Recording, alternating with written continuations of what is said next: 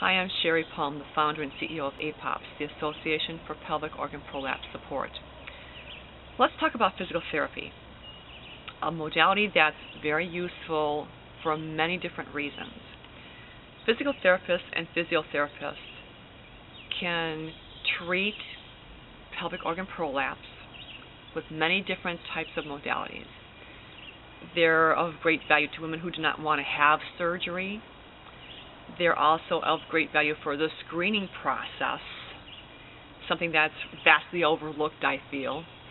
And there's additionally value in their treatments post-surgery. Sometimes women have surgery and things don't feel quite right down there yet. They don't understand the sensations that they're experiencing. And once you've gotten past about a 12-week heal curve, things should start to level off. And if you're still having concerns about sensations that you're experiencing, you might consider asking your healthcare practitioner for a referral to a physical therapist. They can assess the musculature, they can assess the nerves, they can assess the sensations that you're experiencing and help you understand what's going on, as well as help you devise treatments, utilize treatments and exercise regimens to help get balanced.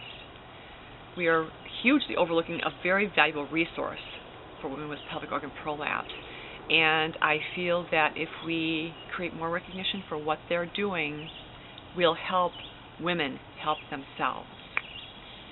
For information about where to find a physical therapist that specializes in pelvic floor, you can refer to the APOPS website under the Healthcare Connections page.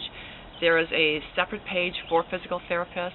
You can go into that page and insert your zip code into their search engine on their website, and it'll take you to the PTs in your area that specialize in pelvic floor. If you have more questions, please reach out to us on our chat room. The link's on our home page, and we'll try to get information to you as quickly as possible.